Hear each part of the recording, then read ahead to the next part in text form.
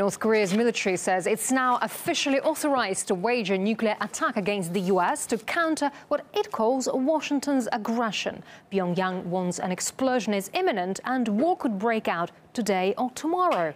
South Korean-based journalist Joseph Kim has more now on the latest in a series of threats there. We see that they use words like the attack has been cleared or the attack has been authorized.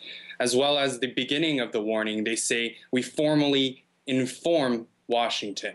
So we see that this rhetoric has actually been repeated by North Korea.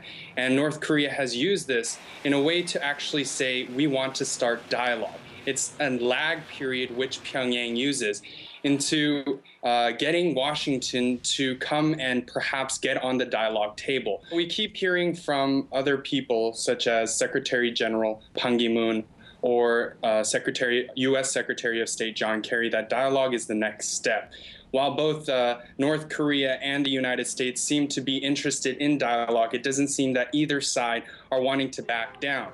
Now, with April 15th, in April 15th, it is going to be North Korea's founding father, Kim Jong-il's birthday. And we've seen last year that they did their first satellite launch attempt. So I predict, and I think, as well as many experts, they say that something might happen in mid-April. Whether that will be an attack or whether that will be a celebration and easing of the tensions, we aren't quite sure yet. But it can be seen that historically they've done celebrations to mark certain things to happen. Whether it was the anniversary of Kim Jong-il's death, that was the third nuclear test. So we can see that something will probably happen in the next week or so. So Pyongyang's latest warning came after the Pentagon announced the deployment of a missile defense system in Guam to prepare against a possible attack. But while any assault is deemed highly unlikely in the U.S., many are questioning whether Washington's actions are proportionate to North Korea's war rhetoric. RT's Gaina Chichikan now explains. To North Korea's bellicose threats, Washington responds with an even more intense buildup of military power in the region. To that, North Korea responds with even more threats. Even though Defense Secretary Chuck Hagel called North Korea real and clear danger, the White House says they haven't seen any large-scale movements from North Korean military forces, suggesting that it may be just rhetoric. But while North Korea talks, Washington acts. Apart from F-22 fighter jets and other bombers that it sent to the region for the ongoing military exercises with South Korea, the Pentagon is now deploying an advanced missile defense system to Guam. Guam hosts a major U.S. military base in Asia. North Korea and the North Korean Army has announced that it has the final approval for a nuclear attack on the U.S.